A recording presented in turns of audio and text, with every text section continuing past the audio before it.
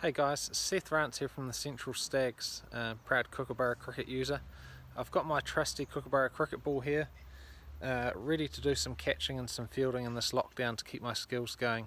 In the background you'll see I've got my crazy catch, and I've got a board in the background marked with some crosses and some targets.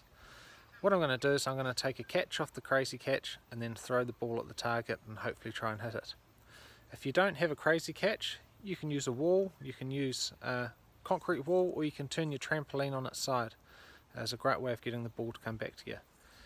If it's raining, great chance to get your bat out of its bag, give it some air, sand it down if you need to, a little bit of bat maintenance, and walk around the house carrying it nice and proudly.